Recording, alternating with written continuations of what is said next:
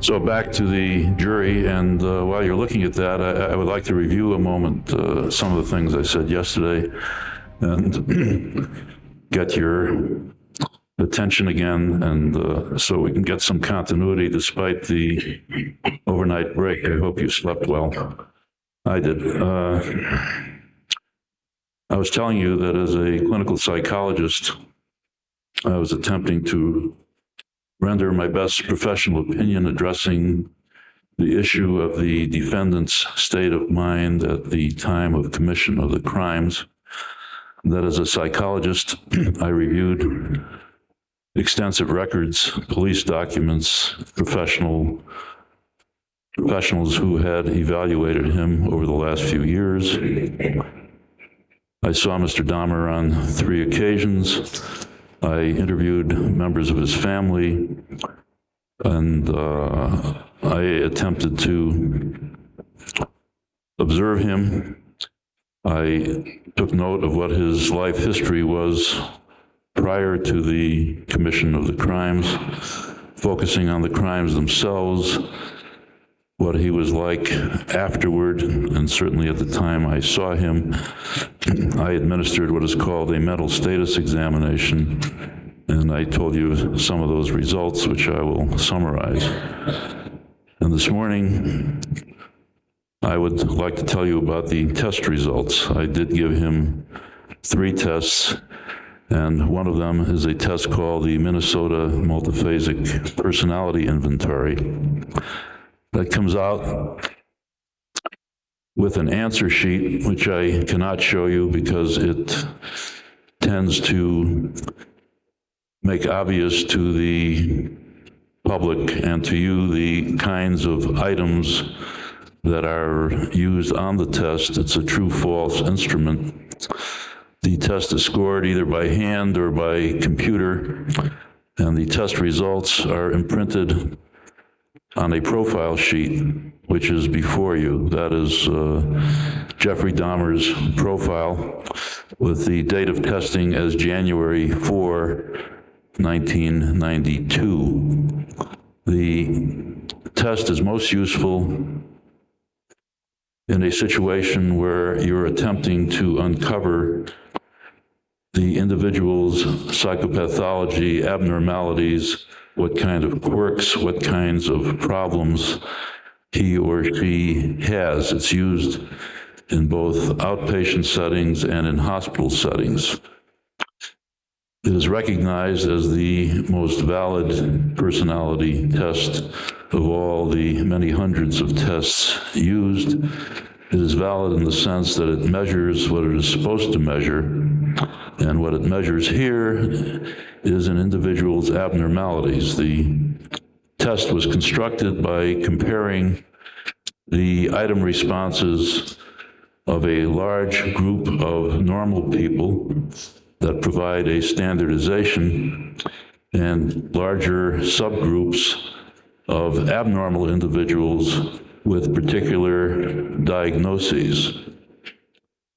And at this point, I could tell you that the diagnoses at the time the test was standardized in 1939 are substantially different from the diagnoses that are used today.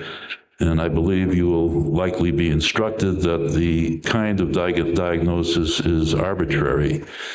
As you heard yesterday, diagnoses are merely guides. I will go over some of the diagnoses with you and attempt to clarify the difference between what was true in 1939 and what is true today in 1992. So I will proceed to the projector and show you a few things to help you understand what Mr. Dahmer was like in January of 1992.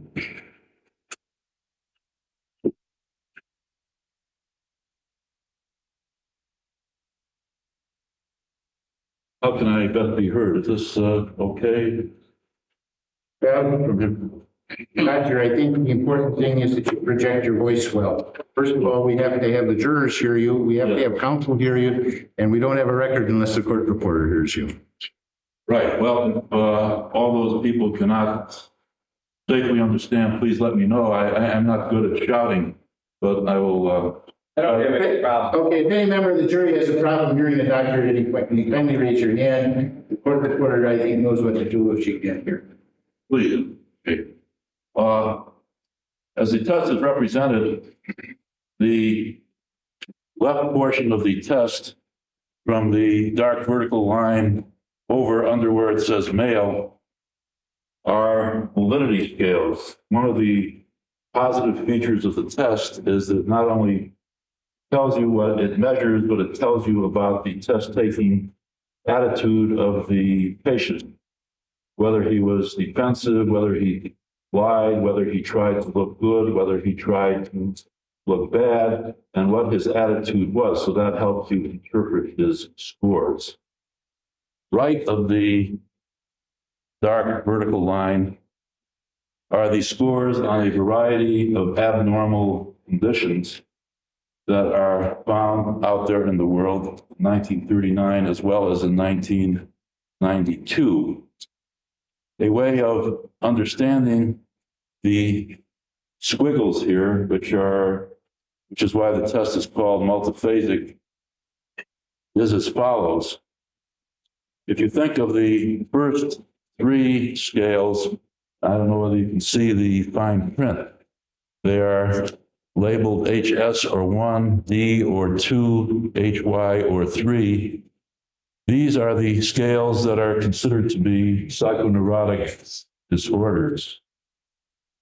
As Dr. Lermo told you yesterday, they are often considered people who are not mentally ill. Psychologists in general don't use the term mental illness or even recognize that anyone is sick. These are people with disorders, with behavioral reactions. It's not necessary to think of people as ill or sick. But whatever they are, these would be the lesser degrees of disturbance, sometimes called the walking well, individuals who seek counseling by psychiatrists, psychologists, counselors, and so forth. The first scale here is HS or hypochondriasis, which is no longer used. In 1992, that scale would be called somatization disorder. This is the individual's preoccupation with his physical condition. If he has lots of aches and pains and complaints, the scale goes up. I should interrupt to point out to you that these two horizontal lines represent a rough range of normality. Nearly every scale is above that range, suggesting that the individual taking the test is acutely disturbed. He's upset, he's uncomfortable with himself, he is indicating that he has many problems in many areas. The second scale is depression, which today, in 1992, is called dysthymia, if you hear that term. It's a difficult Greek word, means difficulty in mood. There are some indications here of depression or dysthymia. HY is the third scale, and that term is no longer used. It is hysteria is now likely to be something of the order of dissociative reaction. It refers to individuals who repress their feelings, who also develop somatic symptoms or dissociate or engage in denial. That scale is not terribly high relatively. The middle two scales are considered the character personality disorder scale, 4 and 5. His highest score is on the 4 scale. The 4 scale, the original version of the test, was labeled as psychopathic deviant. That's a good illustration of how terms change. Back before even I practiced, which is shortly after the cooling of the earth, the individual diagnosis was called CPI, a term which is even terrible to think about because it was called constitutional psychopathic inferior. you wouldn't want to know a CPI. But that term was later changed to psychopath or psychopathic deviant. In more contemporary terms, it was changed from character disorder to personality disorder. And this is the diagnosis that Dr. Palermo and Dr. and I both agree is his primary diagnosis. The term paraphilia, you've heard used, is not reflected in these diagnoses. It's relatively recent. It appeared with the DSM-3R. At the time, the test was established in 1939 and up to DSM-2, which was in the 1950s. The paraphilias, same behavior, same disorders, were considered sexual deviations and were reflected in the PD scale, which you will notice is Mr. Dahmer's highest scale. Scale 5, which is a form of character disorder scale, is MF, MF standing for masculinity, femininity, and merely indicates the kinds of responses that are characterized by males in our society as opposed to females in our society. Mr. Dahmer gives responses which are a trifle unusual for males or a little higher than expected, but not dramatically so. From scale 6 on is considered a psychotic portion, the more serious forms of behavior disorders or mental illnesses as you wish. The scales in order are scale 6, paranoia, scale 7, a very strange term called psychasthenia. Psychologists, psychiatrists like to take words from the Latin or Greek. Psychasthenia means weakness of the mind. What was the scale that was designed for individuals with fears, with obsessions, with compulsions? Scale 8 is the most frequent major mental disorder behavior problem known as schizophrenia, and you've all heard of that. That is his second highest scale. Scale 9 is designated MA, which is short for hypomania, which is a lesser degree of mania or overactivity. Scale 0 is SI for social introversion. It doesn't represent a major mental disorder, but merely gives you a picture of whether the individual is more extroverted, outgoing, people-oriented, or introverted, withdrawn into himself. That is his lowest scale toward the extroverted end. Over here, there are 4 scales which are popularly used, and they're considered auxiliary scales. They give you additional information. The scale here is worthy of attention. It is labeled MAC for McAndrew. It is very high, up to 40. There are only 46 items available. The scale is designed to pick up or diagnose individuals with personalities which are associated with alcohol, severe alcohol problems, the likelihood of alcohol addiction, or the term that was used yesterday, alcohol dependence. So that would be a likely secondary diagnosis, would be compatible with that. The profile itself is diagnostically most compatible with a serious personality disorder. Not to inflate my credentials any more than necessary, I did study under the test author Stark R. Hathaway. I've used the test, I've given workshops in the test, classes in the test. I am still called on, usually by others in the state of Wisconsin, for interpretations.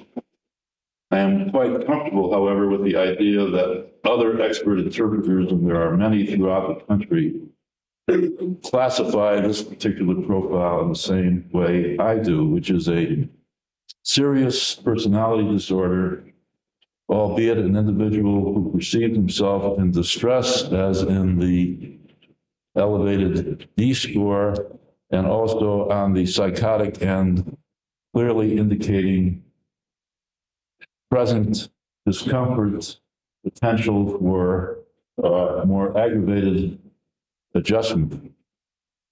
Having looked at the tests that preceded this, going back to 86 and 89, this end in December and January, for the last couple months, is more elevated, and I interpreted this particular test as indicating the results of incarceration. It is no fun sitting in jail in isolation, being peeked at with no regard to privacy, with conditions that are clearly designed to aggravate one's mental state. In 1989, this end was substantially lower. I don't have that profile to show you.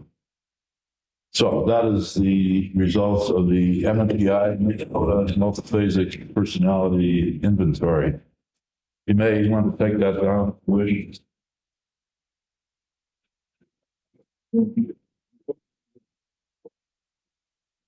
Yeah. A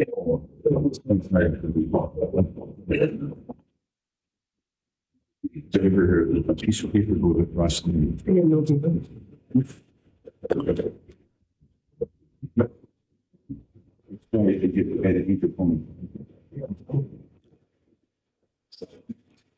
Okay, that essentially is the results in my interpretation of the Minnesota Multiphasic Personality Inventory. That was one of the 3 tests I used to evaluate Mr. Dahmer. The other 2 were the Rorschach ink blots and the thematic apperception test. These are both projective tests, which I explained to you a little about yesterday. The individual is given a chance to impose his own personality traits, values, states onto the test material. The MMPI is the objective test that gives you actuarial, computerized interpretations. And my whole career has tended to emphasize the value of objective tests, but the projective tests, in this case, the Rorschach and the TAT, yielded similar results. He looked at 10 Rorschach cards, gave me 13 responses. He was able to see the things that most people see, which are called popular responses. I perhaps should have brought you in one. I'm allowed to show you one card, but there's one that nearly everybody says is either a bat or a butterfly, and that's exactly what Mr. Dahmer saw. Some of the cards have colors, some have shading. He gave me 13 responses that are absolutely conventional, popular. A trade term is mundane, meaning that they are used throughout the world. He was somewhat defensive, which is true of many, many individuals who are either under arrest or in incarceration settings. They tend to clam up and they don't produce as much as they should. Although Mr. Dahmer's history is one of not giving of himself to educational-like tasks throughout his academic career. The PAT, the stories, are things that you would popularly expect from normal adolescents and adults all over. They are so trivial that they are not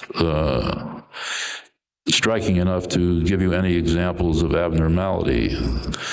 I would opine that the average psychologist looking at the Rorschach and TAT responses would likely pick up that these were defensive individuals who are not giving of themselves, but they would not pick up any evidence of either neuroses or psychoses, such as I illustrated on the slide projector for you. So we have a situation where the objective test, the MMPI, was the most helpful diagnostically. Those are, in general, the results of the tests and my interpretation of them. I would like to go over my concluding paragraph, which summarized my findings, and hope to make that clear to you. I said that a summary of my test and clinical findings is consistent with the DSM-3R diagnosis of 301.90. I could have said and should have said that I am also considering all the records I reviewed. I am considering my interview impressions, facts from the history as I gathered from him, his relatives, and others. And this all led to the embracing concept of 30190, personality disorder not otherwise specified.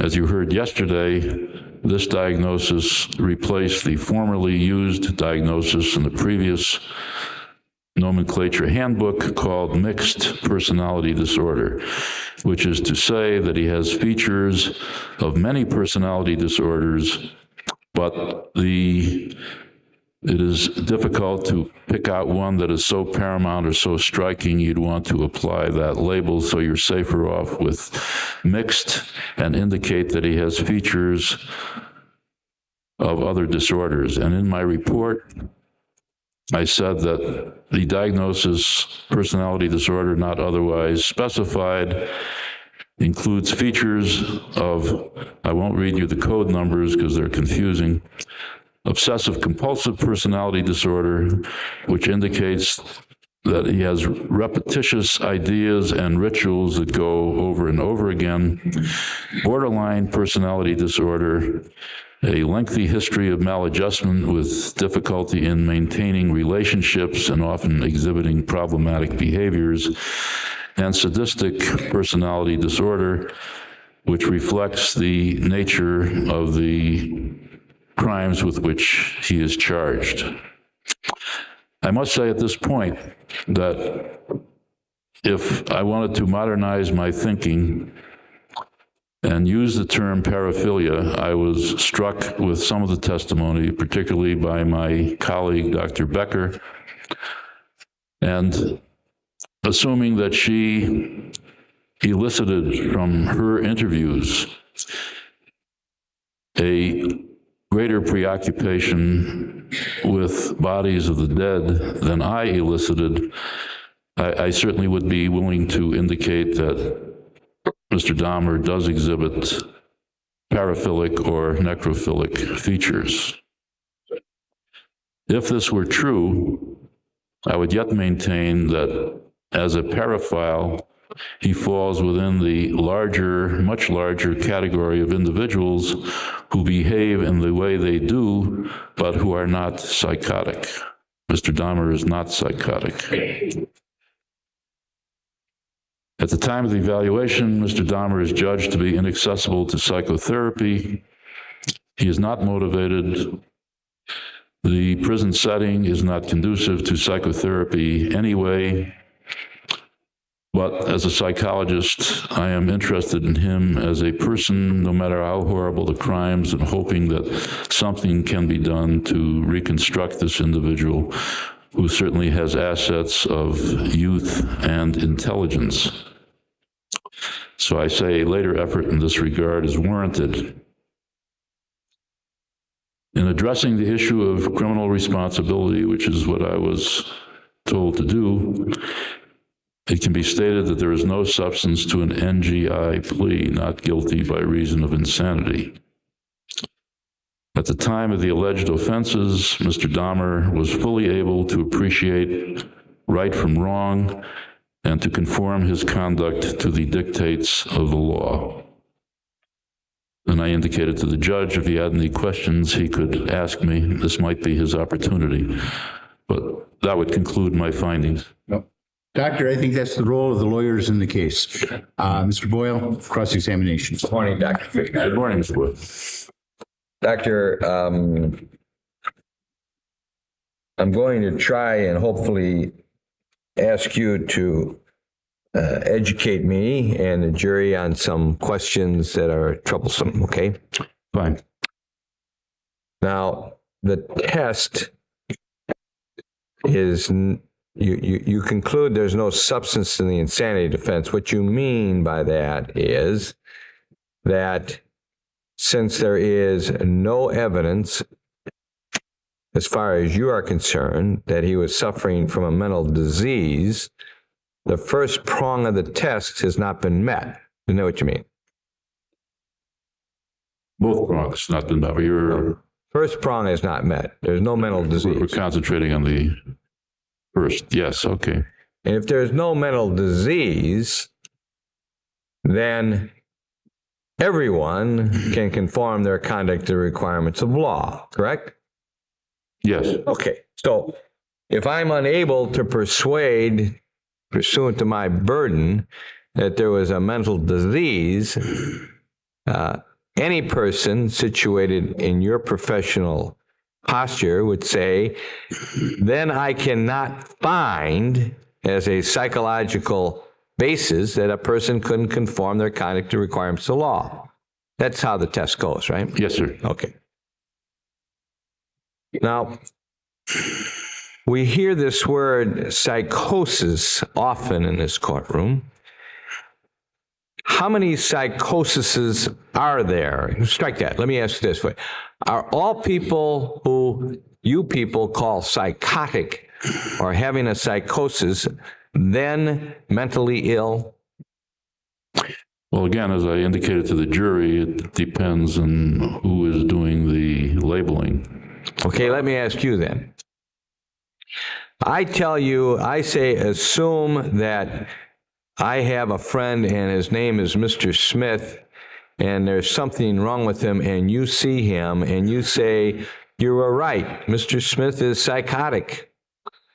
Does that mean he's mentally ill?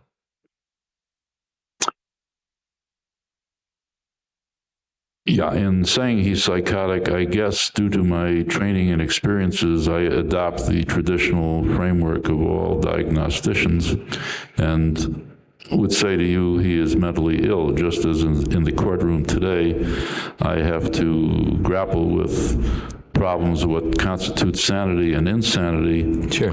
which the literature says have often poor correspondence with psychological, psychiatric studies. I just missed something you said there. Would you repeat just the latter part of what you said?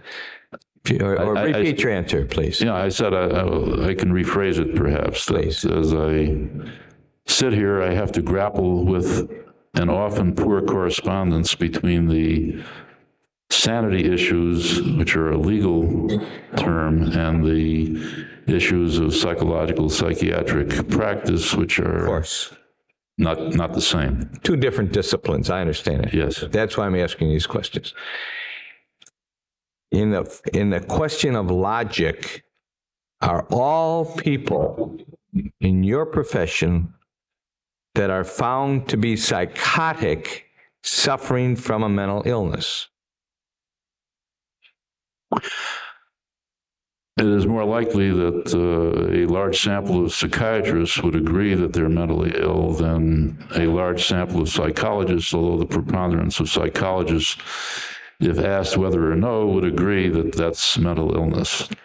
Now, let's take the two groups, the great body of psychiatrists who would say psychotics, people who are psychotic or suffering from a psychosis are mentally ill. Would that mean that under the ALI test, they would also say that that mental illness is a mental disease?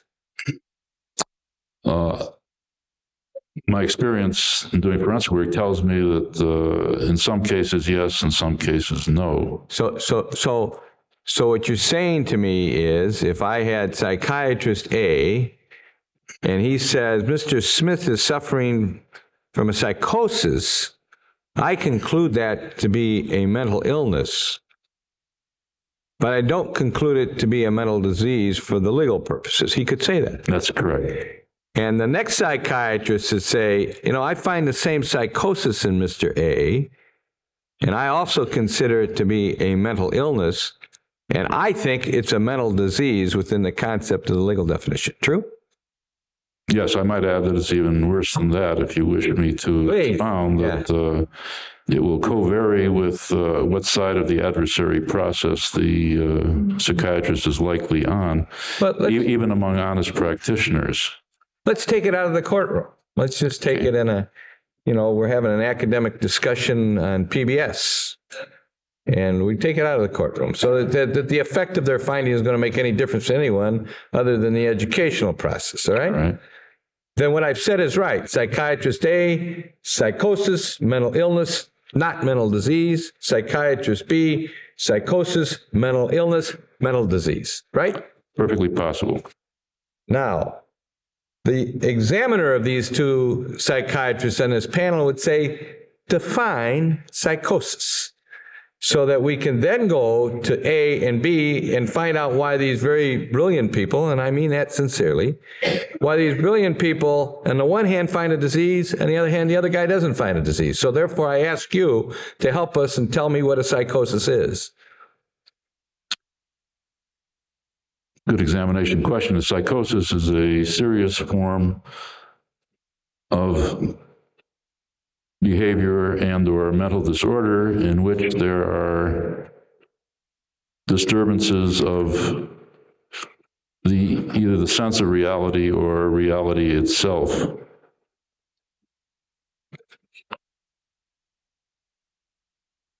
How is it that reasonable psychiatric doctors and, well, I'm only going to psychiatrists now because you said psychologists disagree more so than even do psychiatrists.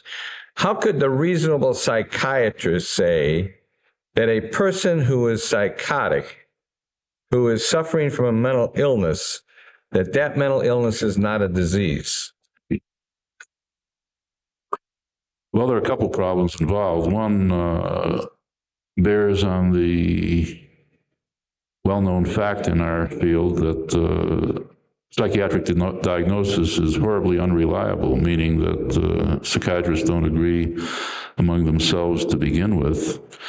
The other problem is the individual psychiatrist's notion of the correspondence of his findings to the so-called legal tests. Okay. Now, the same academic discussion with these same psychiatrists, we say to them, assume that the law says, Dr. A and B, that a mental disease is an impairment of the mind. And the questions then put to Dr. A and B, is the psychosis that you find impairment of the mind? Would they both answer that yes? May not, because the term impairment of the mind may not have sufficient specificity and be corresponding to their training. They may make their individual interpretations of that term. If I were to ask you if Jeffrey Dahmer at the time he committed these offenses was suffering from an impairment of the mind, what would you say? I would have to hedge because I am not clear as to what that means relative to my training and diagnostic skills. So therefore, if I say to you, doctor, you say that he was not suffering from a mental disease because he did not have an impairment of the mind, you would say, well, can you say that he didn't have an impairment of the mind? Well, perhaps the best way to answer that would be to indicate that I did append a diagnostic label, and it's close enough to the DSM-3R, which, as you pointed out yesterday, says Diagnostic and Statistical Manual of Mental Disorders. So that's close to impairment of the mind. Okay. Now, when Jeffrey Dahmer was doing the things he was doing with whatever his mind was all about, would the thing that he was doing, as the law says, this impairment of the mind, was it enduring or transitory? Do you understand those words? Sure. What do those words mean, enduring or transitory? Well, it would be similar to chronic or acute, which is the more typical psychiatric psychological language. Enduring would be lasting for considerable lengths of time. Transitory would mean it comes and goes. Okay, what about with Jeffrey Dahmer? He indicated that he didn't have a mental disease, but whatever he was doing in his mind, was that an enduring thing or was it transitory? What I indicated as a personality disorder was of an enduring nature. So it was going on for a long period of time? Yes. Did whatever his mindset was, which you say was not psychotic, it was enduring, it was going over a long period of time, did it affect his mental processes? Yes, I think the entirety of his lifespan, conceptualized, it would affect everything he said and did. How about his emotional processes? Similarly. Okay, now, whatever his mindset was, when whatever he was doing, did whatever he had in his mind, this enduring problem, because it was a problem, disorder is a problem, right? Yes, sir. Did it substantially affect his mental and emotional processes? The disorder is always there, so it affected it. Yes. Substantially. Yeah, substantially or insubstantially, it is just, it's a given. So I want to go back then to what you tell us to do when you got Dr. A saying that this person's psychosis is a mental illness, which is a mental disease. This person's psychosis is a mental illness, but is not a mental disease. Help us decide how we can make a judgment as to whether Dr. A or Dr. B knows what they're talking about.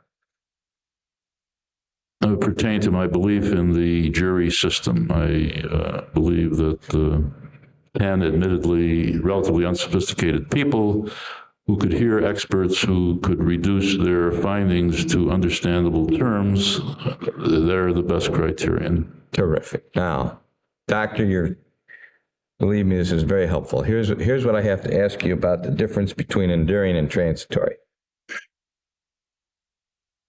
All of us, everybody, comes across people who are mentally ill, who are psychotic, right? I mean, we all do sometime in our life suddenly meet somebody, maybe for 5 minutes, maybe a lot of times, who is really suffering from a mental illness.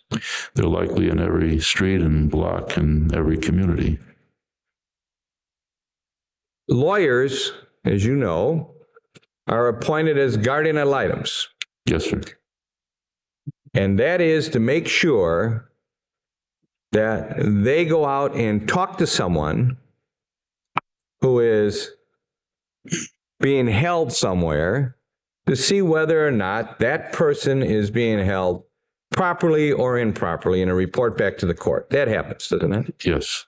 Competency. Sir? Competency issues. Well, sure, but people who competency, not criminal competency, right. Just competency. Sure. And lawyers are lay people because they've had, or most of us, have not had any training in your discipline or psychiatric discipline.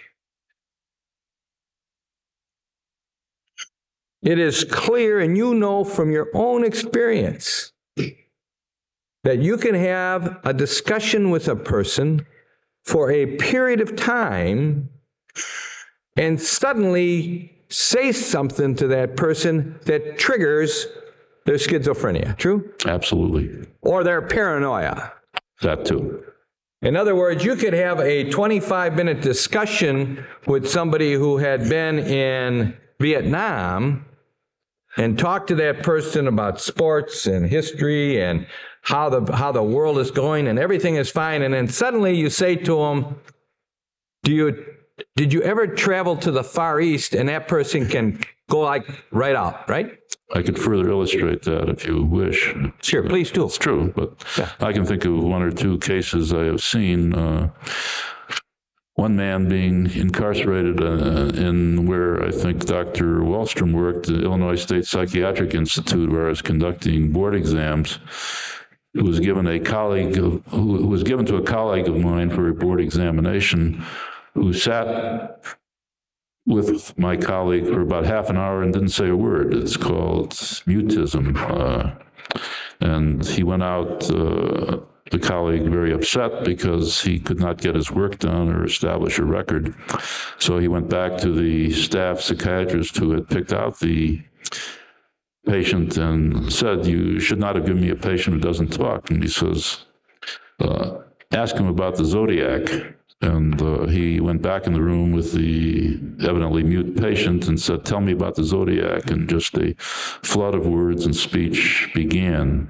There are other illustrations of that where individuals will confine evidence of psychotic process to even a very narrow area of their life. I think that illustration is maybe sufficient. Thank you. It's been reported that lawyers will say something to people who they feel are just fine and ask a trigger question, and suddenly the psychosis comes out. That happens. Yes. Now, you have never, ever run across anything as horrific as this situation as a psychologist, have you? Only in reading newspaper accounts, but never myself. Yeah. Correct.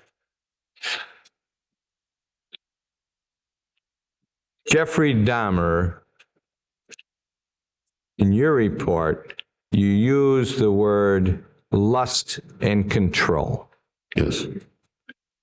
It's your belief that his mindset was to achieve lust and control, right? Did I believe that was? Yes, sir. Yes, that's correct.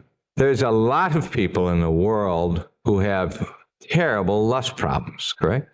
Yes.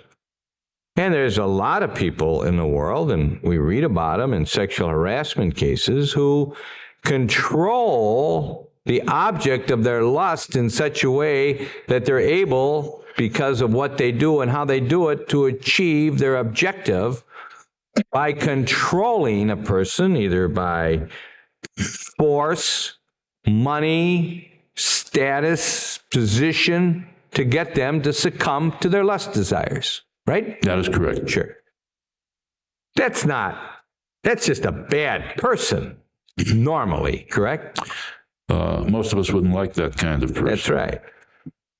So therefore, when you talk about the lust and control of Jeffrey Dahmer, what was the object of his lust? As I understood it, it was well-developed young men who were conventionally handsome or attractive to Mr. Dahmer. And what did his lust desire? I mean, let me just say this. Let's say that the man who I've described in the power play, maybe his lust is just to have the person with them hanging around with them and has no desire to have sex with them. Jeffrey Dahmer, and that still would be an object of lust, but Jeffrey Dahmer's lust certainly went farther than to just have contact with people like that. He wanted to do something with them, right? Yes, sir. And in order to do that, he decided in his mindset to control them, right? Yes. And over the pattern of his years in this control, he started doing different things, did he not? Yes. And there was a break in his pattern under his lust and control because a couple of times his object was not a live person. In one instance, if you believe him, it was a mannequin. In another instance, it was a potential corpse that had already passed on and was buried, if you believe that. That was a part of his lust. Among other things, yes. Sure. And of course, even then, there would have been control, because he would have controlled the place where it took place and what he did when he was doing the fulfillment of his lust, correct? Correct. But we see changes in Jeffrey Dahmer on his desire for the effect of his lust, because now he starts drugging people, right? Correct.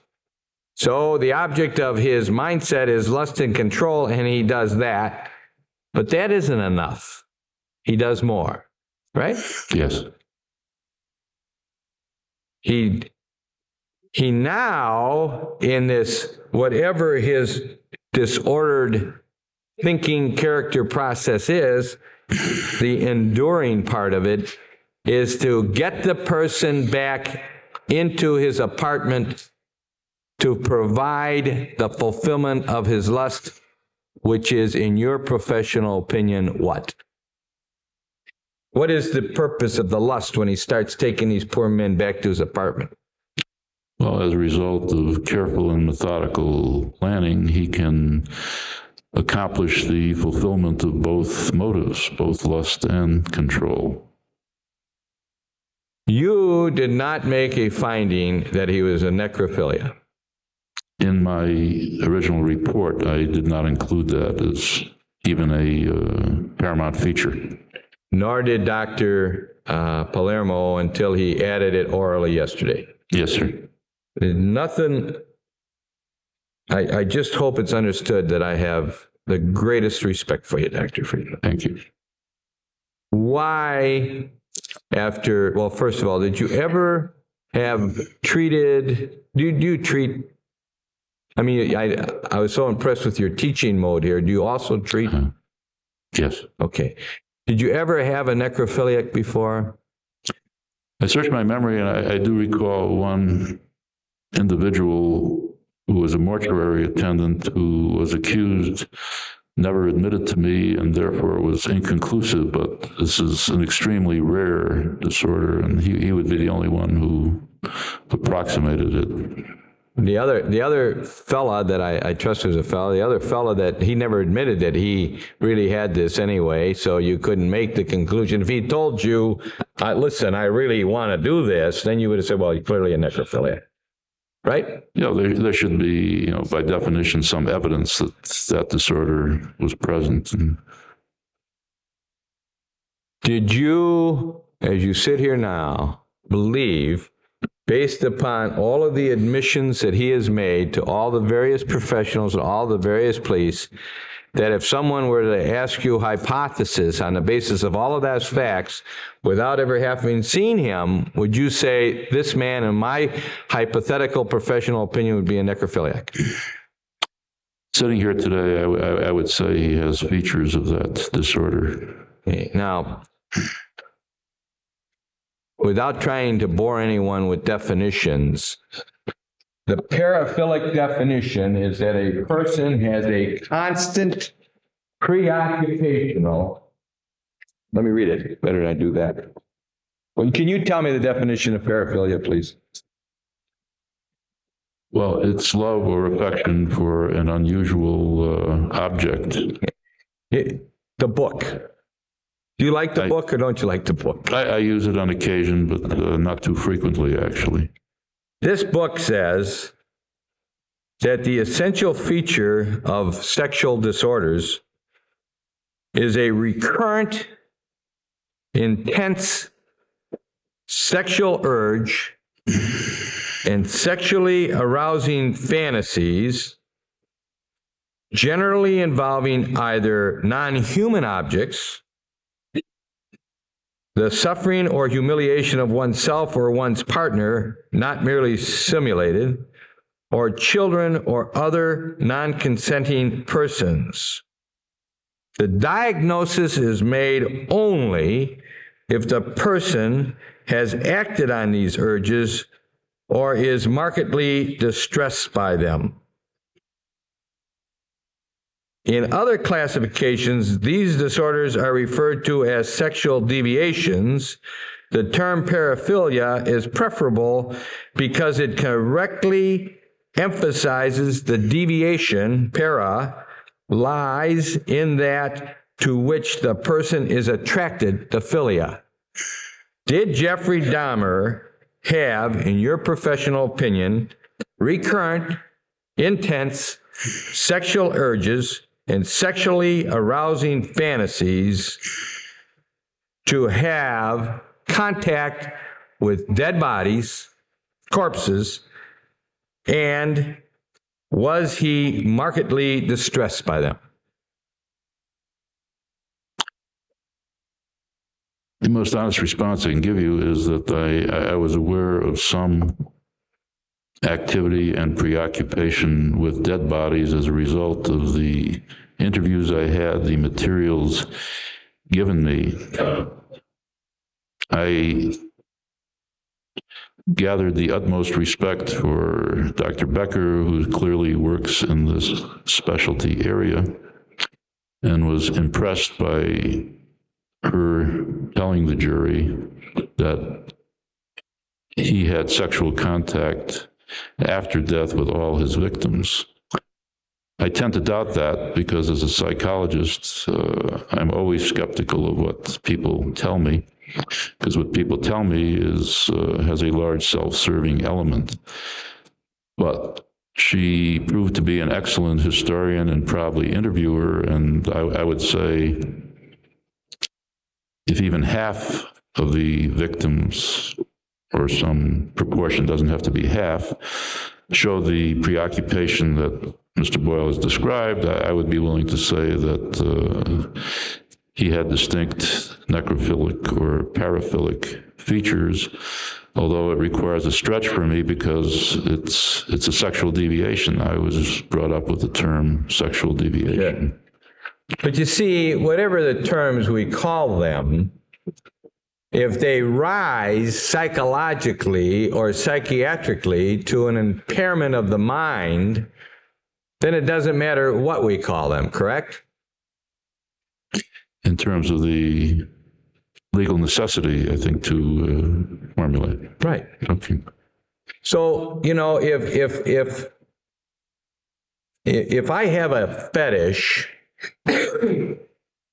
for mushrooms, and all day long, all I do is go about the business of picking mushrooms, taking mushrooms, thinking of mushrooms, cooking mushrooms, and I don't go to work, or I only work enough so that I can continue to go out and pick mushrooms, and I drive my car all over town looking for mushroom patches, and I'm not taking care of my wife and children because I'm so preoccupied with mushrooms.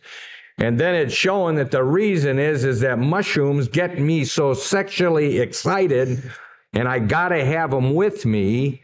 Somebody might say, there's something wrong with that guy, right? You would need a very understanding family. Yeah. And I better not get poisoned either, right? Okay, right. Question is, that can be an impairment.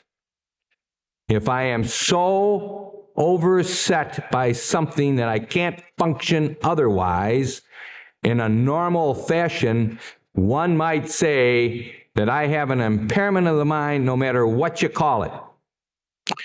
Probably so, although if you existed in an environment that allowed you to do those things, you might argue that the impairment would be minimized.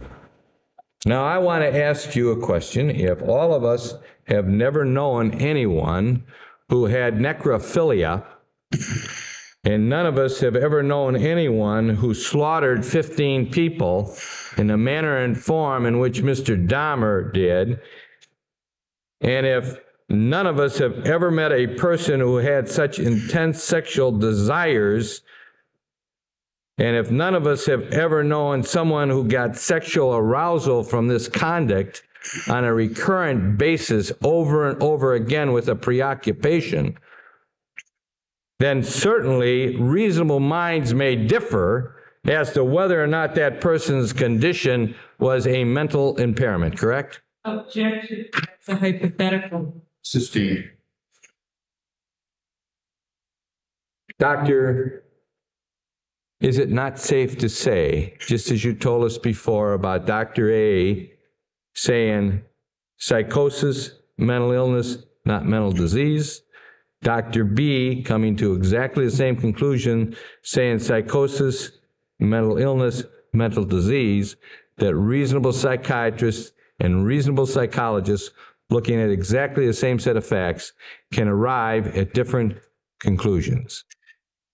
May I expound on that a bit? And, Please. I hope I'm not out of line, but I have a concern which helps me address your question. That is with regard to the concept of paraphilia, as I now understand it somewhat better as a result of hearing previous witnesses, and a concern for other aspects of my professional life that have me deal with similar disorders, whether they're called mental or behavioral or what have you.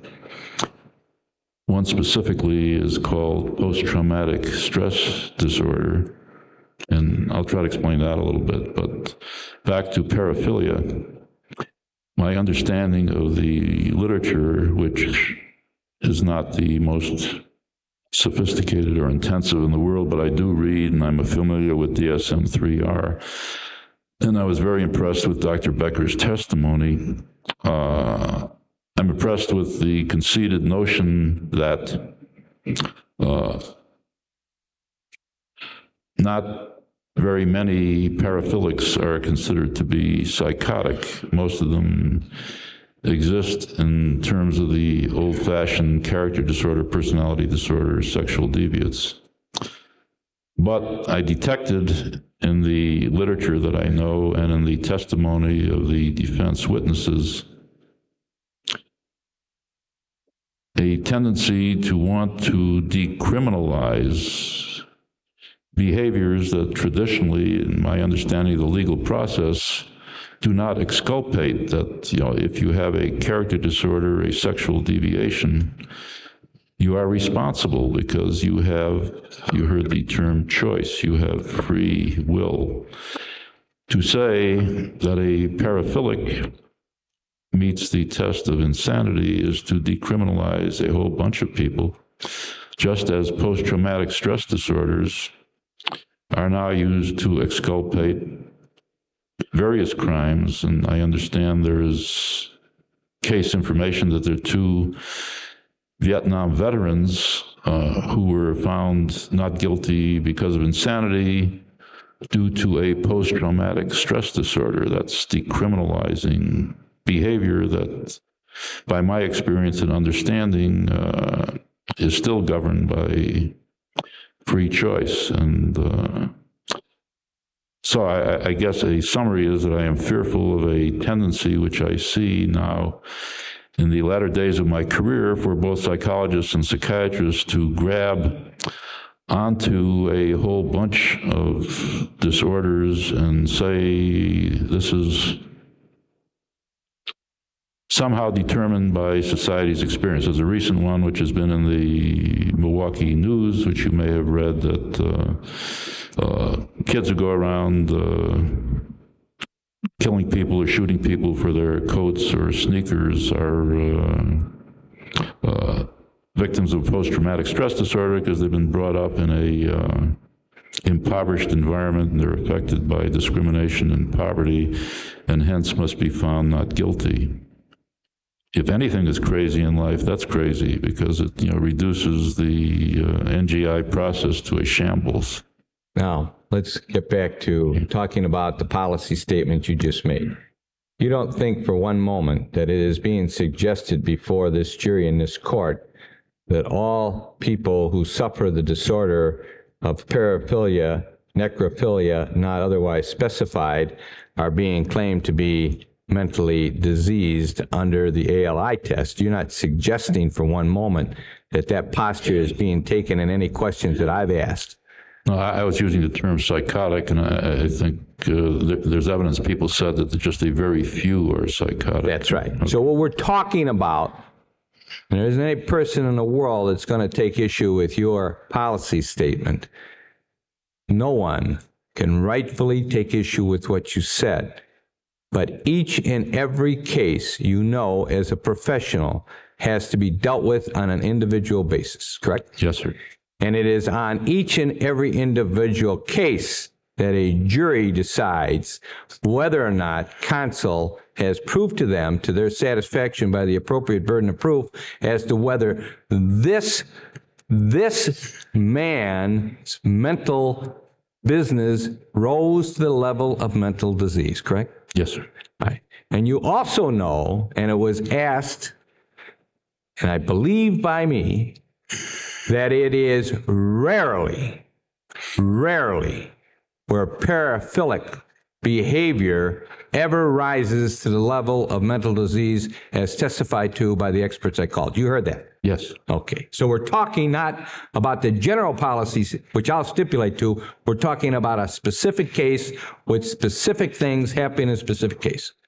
Correct? Yes. Now, assume that you as a professional found that rarity of a person suffering from a paraphilic disorder, and assume that you made and came to the conclusion that that person's paraphilic order rose to the level that it impaired that person's mind, that it was enduring in nature, and that it substantially affected that person's mental processes at the time he did something, you wouldn't have any problem at all of postulating that in a court of law based upon your analysis of the totality of the case, would you? That's correct. Okay.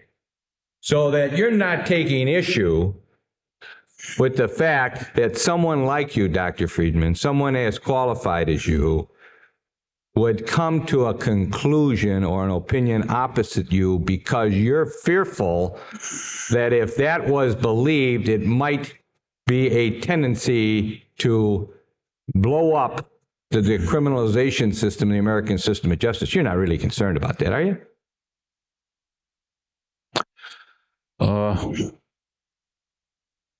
I guess my concern would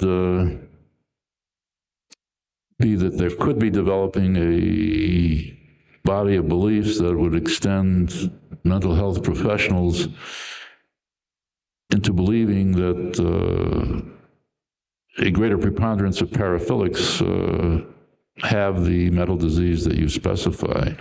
But that would be up then to your discipline to make sure that's policed, so that didn't take place. I hope so. Yes, right. Let's talk about the example of the Vietnam veteran who 7 or 8 years after he leaves Vietnam, with all of the stressors that happened over there and all of the problems that many of these fine young men faced when they came back, suddenly is acting out, and he commits an offense, and a doctor like yourself, very, very experienced person, says, you know, there is a new thing now that has developed for these soldiers who have been in these kind of situations, and it's called post-traumatic shock syndrome. And when that poor fellow was doing what he was doing, he was at that time in a transitory state, acting on something that came back into his head, and he cannot be held responsible for that act because he was suffering at that time an impairment of the mind, although transitory, that affected his mental process. You wouldn't have any problem with that at all, would you? No, if there were any kind of evidence that at that particular time he exhibited features of psychosis and would make the mental disease more tenable. Sure.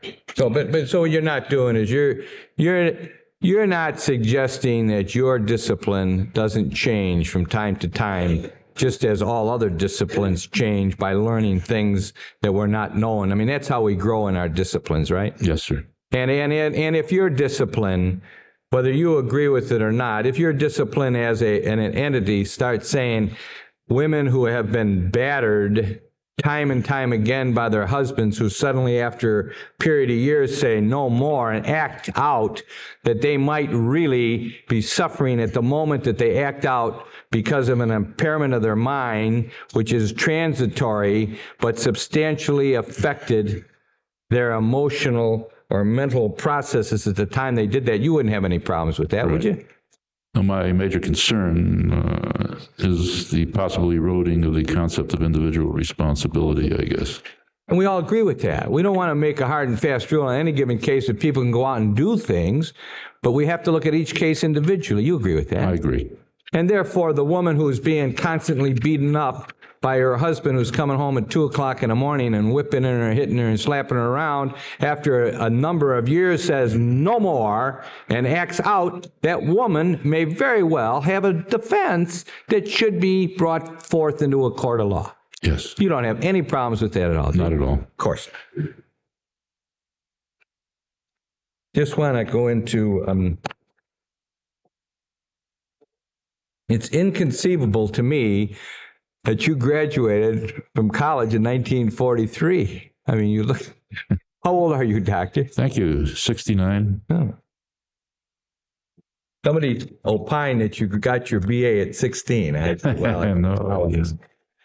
I come from a long-lived family. You know, when I looked at your opinion and I looked at Dr. Palermo's opinion, I think that he had, and I'm not suggesting that you, obviously, the two of you didn't sit down and come up with the same thing. You arrived at the same conclusions. But I noticed that he brought in a couple of things that you didn't, and that, I think only one thing, and that was fetishistic. Was there features of fetishism? Yes, I would say pressed that could have been included. Did you think that Mr. Dahmer was saving these things as trophies? Yes. You didn't believe that he had plans to kind of trophyize his trophies by putting them on this black table that he purchased? Are you aware of the fact he bought a black table? Yes. Do you know why he bought the black table? To mount what I call trophies, which maybe is an oversimplified term. Yeah. But, you know, as I said, it had artistic, creative, as he described it to me. It was household artistic furnishings. Well, Mr. Dahmer has told, and of course, everybody has to say, are you embellishing or not? Mr. Dahmer indicated that he was trying to make a shrine.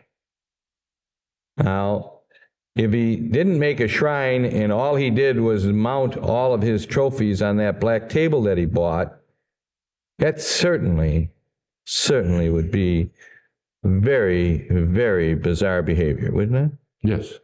I mean, if I were to tell you that I know a deer hunter who went out and shot 10 deer and went and got a table in his apartment that was a cracker box apartment and bought a black table and lined up 10 deer heads on the black table, you might say, why don't you have the fella give me a call? Maybe I should talk to him, wouldn't you? Bizarre, right? Bizarre, but it borders on the socially acceptable, as you as I have been in living rooms and dens where the unfortunate Bambi heads are mounted. It's fairly gory, but more acceptable. Let's take the analogy that the fetish is red shoes, women's shoes. And he goes out and my friend goes out and buys a black table, and I walk into his apartment and I see a black table with 14 different kinds of red shoes, designs, and I ask him what he's doing with them, and he tells me that he likes women's red shoes, and I come to you and I say, this guy in his living room in his small apartment, you might say, maybe you should talk to somebody, wouldn't you? Yes, sir. Sure you would. Do you believe that Jeffrey Dahmer did or did not have homosexual relations when he was in the Army in Germany, as he had, by the way, did he talk to you about that? Yes, we covered it, not intensively, but I understand that. It was an area of inquiry. Yeah. Do you believe he was telling you the truth? Always skeptical if pressed to a choice. I would say he was telling the truth. See, I guess I'm troubled how one can say, here's a fella who's arrested by the police department. Whole bunch of evidence comes out of his apartment. And the first thing he does, if he has any intelligence, and I think you said he was highly intelligent. Yes. He tells the police about murders that they didn't even know about. And the police accept that. And as we sit here today, and I don't think it can be quarreled, there are about 4 murders that could never have been solved. Absolutely unsolvable, because without his statement, no one would get the lead. They would not be solvable. I mean, there isn't even parts. It's a hypothetical. Well, I don't think it's being phrased in that form, Mr. Boyle. Okay, let me redo it. A hypothetical. Sure. Assume that Jeffrey Dahmer told the police about 4 murders that were absolutely unsolvable for the reasons that the body parts weren't there to make the connection, and they had no knowledge of his involvement with these people. Make that assumption. And further assume that he says the reason I killed them was because they were ugly.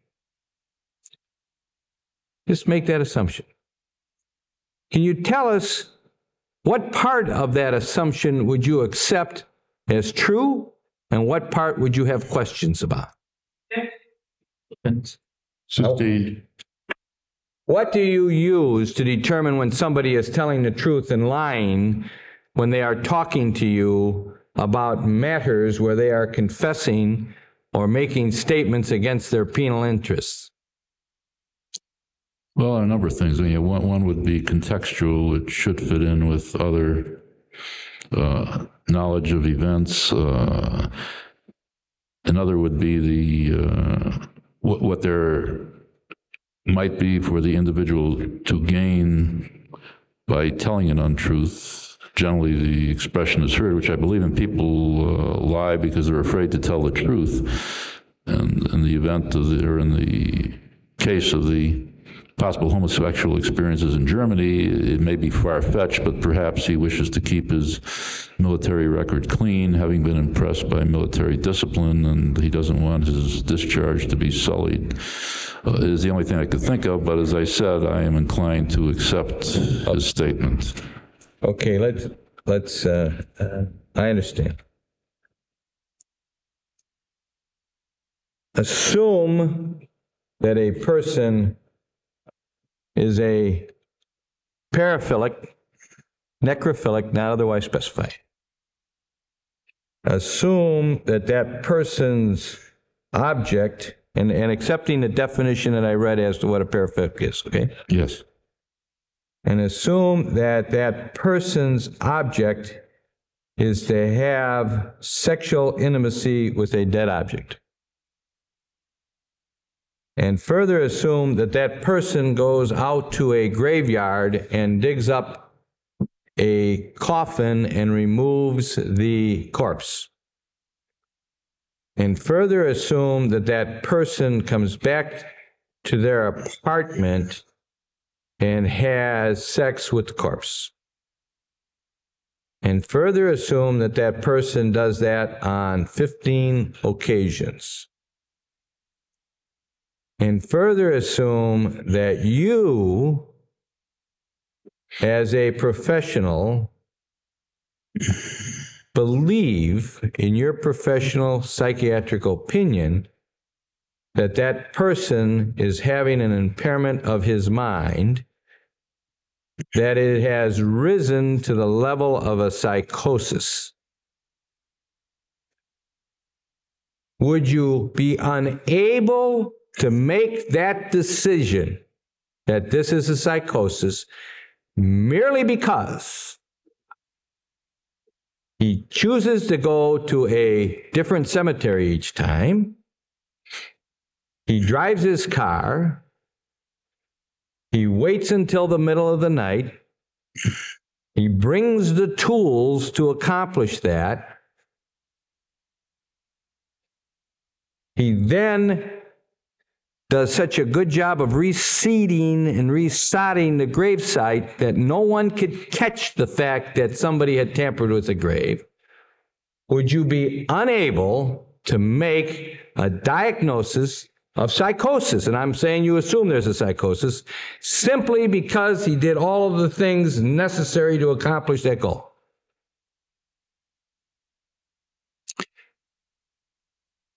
I'm not sure I understand. Let me review. Assuming that the individual who does the grave robbing is psychotic. Yes, that's right. Okay. Make him psychotic. Psychotic, then. But he does all of these other things. In other words, he gets up in the morning, he puts on his clothes, he gets in his car, he takes his tools, he goes out, he digs them up, he resods, he takes it back, and he does the object of it.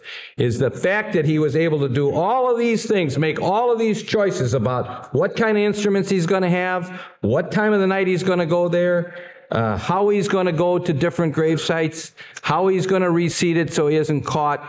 is, do those factors, assuming he's psychotic, prevent you from ever making the finding that he's psychotic because he's able to do things to effectuate the result? I'm going to object, and the other three are sidebar. Sidebar? Just a minute. How much longer are we going to be with? Not much longer with this. I don't think, I just want to look through the doctor's notes and just a couple of things that he put in. I just want to know why they were in it. Very well, I'll hear your argument, Shavers. Ellen, you have 3 minutes.